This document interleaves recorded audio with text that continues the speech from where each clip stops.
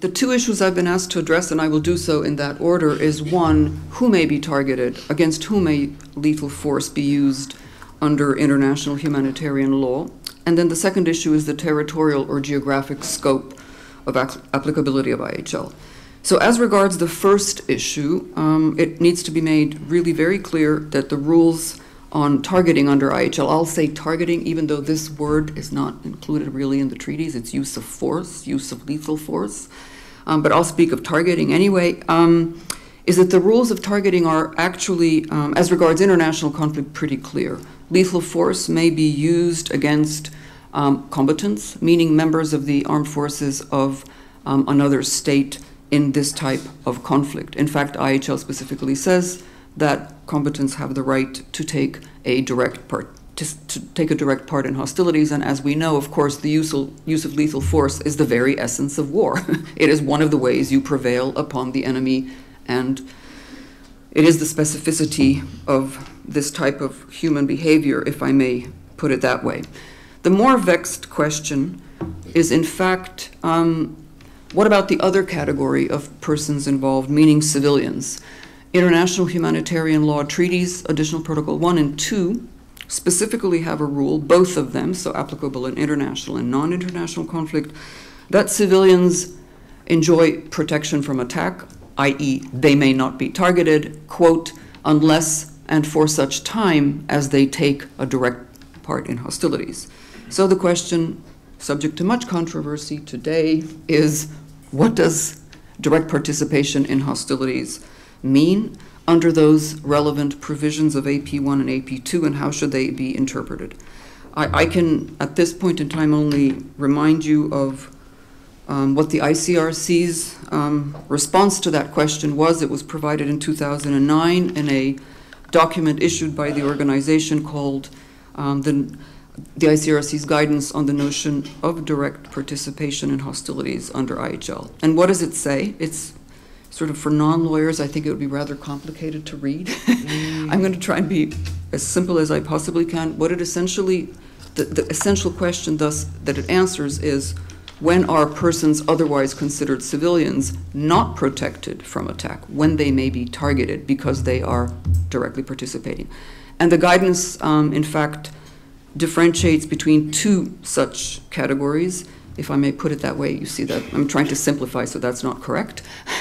The first one are members of organized armed groups, in other words, fighters in a non-international armed conflict. The guidance in the ICRC took the position that persons whose continuous combat function it is to directly participate in hostilities on the side of an armed group in a non-international conflict, and who are therefore de facto the armed forces of that non-state party, do not enjoy protection from attack, and in fact cease to be civilians for the purpose of the conduct of hostilities. The other, it's not a category, but the other group that the guidance refers to are individual civilians who may take a direct part in hostilities on a sporadic basis. Thus, for example, if I'm involved, or I live in a non-international armed conflict area and a government soldier is passing by and I shoot him, obviously I am directly participating in hostilities and lethal force may be used against me. That's what IHL says when it says civilians enjoy protection from attack unless and for such time as they take a direct part in hostilities. So what the guidance recognizes is that individual civilians, when they take sporadic acts, participation in hostilities, are not protected from lethal attack during those specific acts of violence.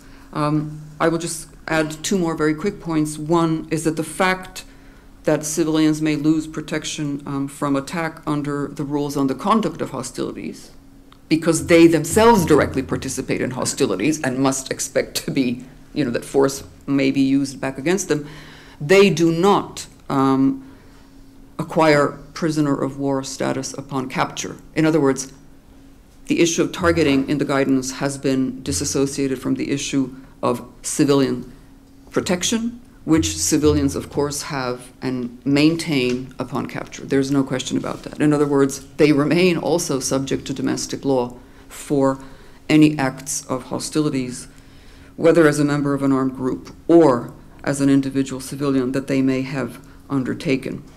Now, the last point I'd like to make is that I don't have time to go into this, but the guidance also includes something called Recommendation 9, for those of you who may not be familiar with it, and it essentially says that even though civilians, as I've just described, lose protection from attack under IHL, as specified in the treaties, for such time as they directly participate in hostilities, nevertheless, this doesn't mean that it's sort of a shooting spree. You can shoot at all times, you know, at anyone. And the guidance introduces this idea of a necessary balance between military necessity and humanity into, in fact, targeting, and essentially says, and I'm sort of paraphrasing here, that the kind and degree of force used must not exceed that which is actually necessary to achieve the military purpose in given circumstances. We can come back to that later. I just want to say that I know that colleagues on my left and on my right are not too happy with the ICRC's interpretive guidance. Neither are states. So I think we've kind of hit a middle road there. That's my personal opinion, and I have the right to say it here.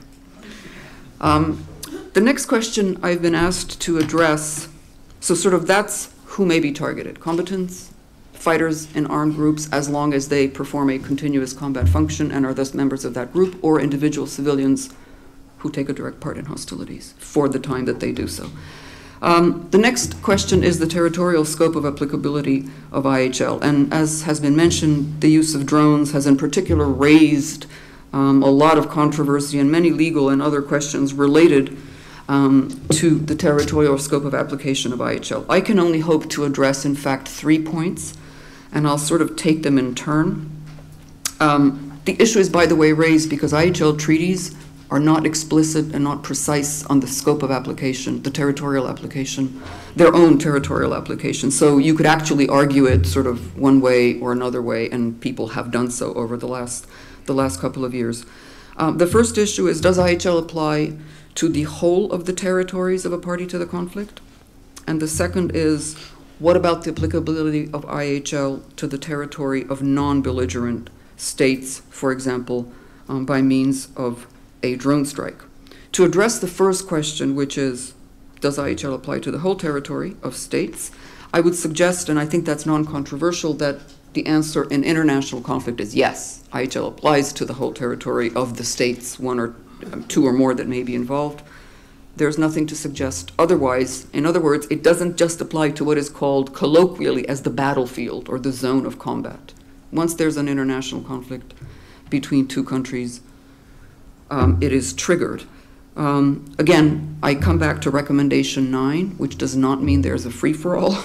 It simply means, in our view at least, the ICRC's view, that an assessment between humanity and necessity may be made in some obvious cases and might not lead to the necessity for the use of lethal force. The question of the applicability of IHL in cases of extraterritorial NIAC is controversial, and I have to give a specific example here, however hypothetical. Imagine if Switzerland were a party to the conflict in Afghanistan. It had sent jets, it had sent troops, whatever the case may be. The question arises, in this particular scenario, is the following. It's clear that IHL, that there's a NIAC. Why is there a NIAC? Marco had said that. And why is Switzerland involved in a NIAC? Sorry, non-international armed conflict. It is because Switzerland is fighting with the consent of the Afghan government on the side of the Afghan government against organized armed groups. That's clearly a NIAC. So I think it's, again, non-controversial that IHL applies to the territory of Afghanistan. But if a member of an armed group, say a Taliban member, came to Switzerland and attacked Swiss military objectives, does IHL apply to the territory of Switzerland? And different views have been submitted on this issue. That's an ongoing debate. According to some views, no, IHL is only limited to the territory of Afghanistan. Applicability, according to other views, and I have to say I would share this view personally, is that IHL would be also applicable as a matter of law. It's a different thing whether in practice and in policy you know, how this situation would be dealt with. But as a matter of law, would IHL be applicable to the acts of a Taliban in Swiss soil? I would say yes. You can't have it both ways, let's be very frank. You go to war somewhere else, but that war can never come to you. There is something called the equality of rights and belligerence among parties to armed conflicts, including non-international, of course. And my sense is that for legal and political reasons, confining the applicability of IHL to the territory of one party to the conflict and leaving out the other would not uphold that principle. So that's, I repeat, that remains an issue of debate, and state opinions have been far and few between as regards what the answer to this question should be.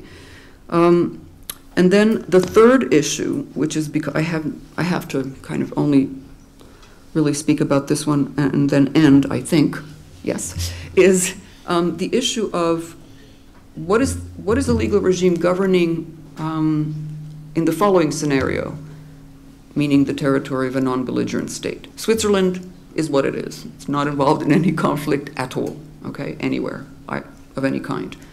A member of an armed group, say the Taliban, come to Switzerland and directly participate in hostilities from Swiss soil. Modern technology, as we know today, would allow that. The question is, can this person be targeted under the rules of international humanitarian law on Swiss soil as a matter of law? Again, regardless of whether he would be targeted as a matter of policy or practice. And once again, there are two essentially different views on this issue. There are writers and states, obviously, who believe that IHL has no territorial application, and as long as there's a nexus between that individual and the conflict in Afghanistan, and that individual is directly participating in hostilities vis-a-vis that conflict in Afghanistan, he may be targeted or she may be targeted anywhere on the globe. I repeat, I'm not saying this would happen in policy or in practice, but as a matter of law that they could be targeted everywhere. And that in fact other bodies of law, primarily UN Charter law and the law of neutrality, even though its applicability in NIAC is, well, it doesn't happen actually, that other bodies of law would prevent the scenario that I am speaking about from happening in practice.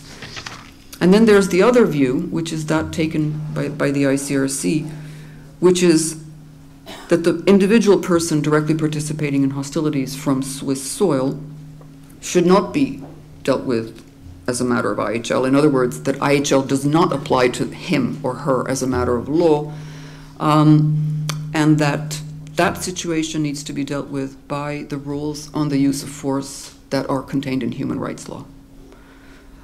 Because to say that IHL follows, like in a backpack, anybody moving around the globe would actually lead to the notion and the acceptance of the concept of a global battlefield.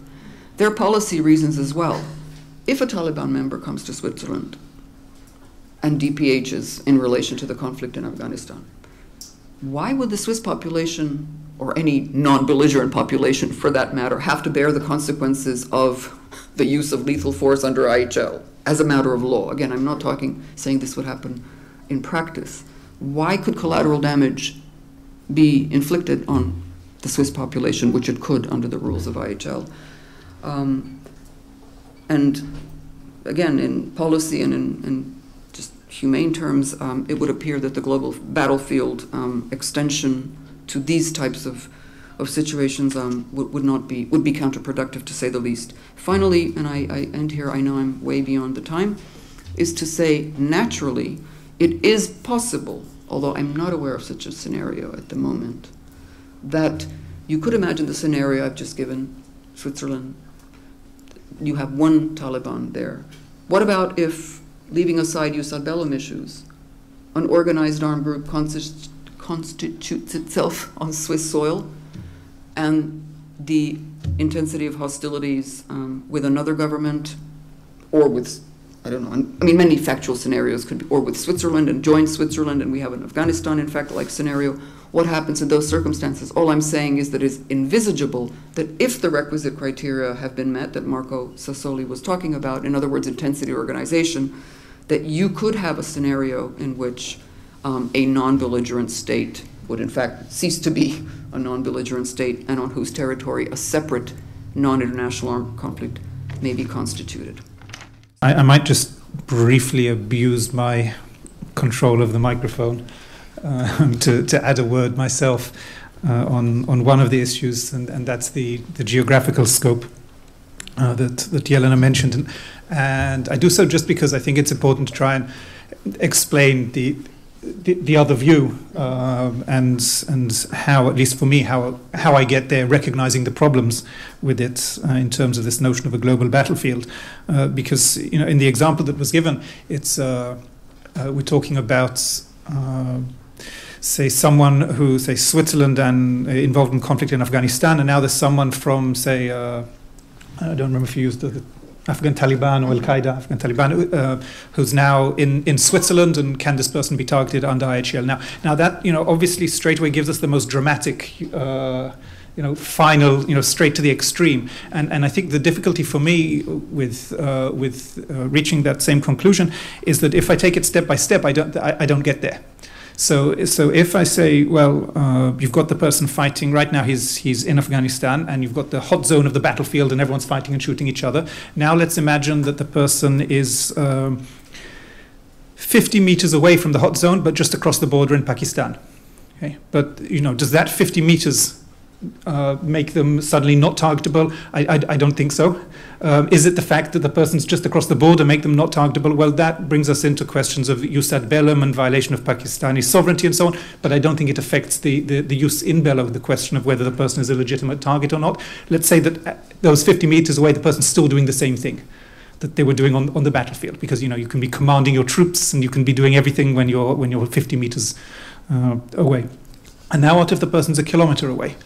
But they're doing the same thing. They're holding the satellite radio. They're commanding the troops. They're doing, everything at that moment. Everything that the ICRC would recognize is clearly taking a direct part in hostilities. Is it now because they've gone from 50 meters to 500 meters to a kilometer, but they're still doing exactly the same thing? Does that make them any less of a target? And then you follow me. You go 10 kilometers away, and you go 100 kilometers away, and now you're in Geneva. But you're doing the same thing. And you're holding the radio, and you are commanding the true, at that moment, giving orders, issuing commands, and doing the same thing. Does that necessarily then mean that because of that distance, IHL ceases to apply to the question of whether the person can be targeted or not? And my own view is that IHL doesn't tell us anything about distance in this case. It wasn't designed to determine the geographical boundaries of an armed conflict. It was designed to apply to all acts of hostilities between parties to a conflict. And so wherever those acts of hostilities are taking place between parties to a conflict, then it might be that someone is very far from the battlefield, but they are clearly taking a direct part and possibly even an important part in the conflict. I don't see how we can say that IHL wouldn't apply. At the same time, I share the unease of where I've reached with my conclusion. I mean, my own view, unfortunately, the way I approach the law very often makes me reach conclusions that I don't like. But it doesn't mean that I necessarily think I'm wrong. It just, I think there may be a problem with the law. We need to overcome it. I think policy in these situations would dictate that we don't use. I would reach the same conclusion as a matter of policy. I'm just not certain that that's the answer in IHL. But legally, I think there's another route here, and that is, well, two issues. One, if you're talking about targeting an individual in the territory of another state, there's the jus ad bellum, which may well be the reason that you can't target that person. They might be a legitimate target under IHL, but you don't have justification to use force on the territory of another state because of the jus ad bellum. And the other is human rights law. And here again, we enter another whole area that we didn't cover in this panel, but an extremely controversial and an area full of debate over the relationship between IHL and human rights law.